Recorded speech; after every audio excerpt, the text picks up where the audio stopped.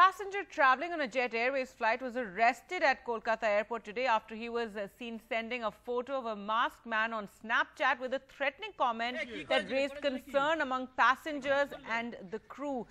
This Jet Airways flight was going to Mumbai. Let's go across to Moni for more. Moni Deepa, tell us what happened. Well, what you're hearing is that the Jet Airways flight from Kolkata to Mumbai was taking off at about 8:15 or 8:30. The plane was taxiing for a takeoff, and that's when a passenger sitting diagonally behind this young man, Yog Vedant Poddar, saw him on the, playing, sort of fiddling with his phone, and on it there was a picture of Yog Vedant himself, it seems, with his face covered with a handkerchief. It was a bit menacing. If you look at the picture, you'll know.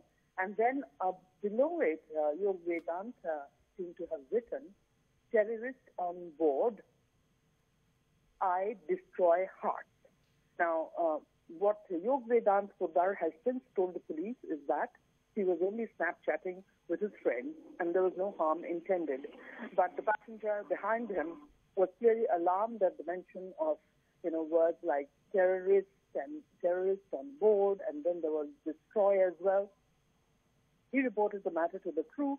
The crew reported to the pilot, and as per procedure, actually, the pilot came right back to the airport.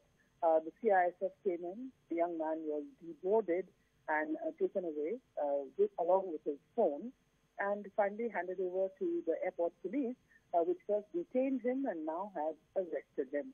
Now, the message that we are getting from authorities at the airport is that words like terrorists, destroy, etc. are completely a no-no in the airport area.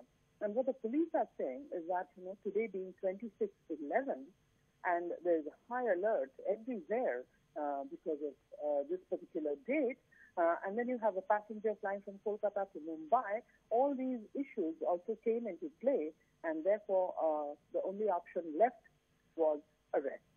His father, Mr. Poddar, has said to reporters that he was only Snapchatting with friends, and Yog Vedant Poddar has also reiterated that he was only chatting with friends. But on a day like this, and unwritten or perhaps written rules about the kind of words that you can use at airports, on airplanes, whether it's on text or chatting, that has got this young man now behind bars. He'll have to be produced in court before he can probably be released on bail.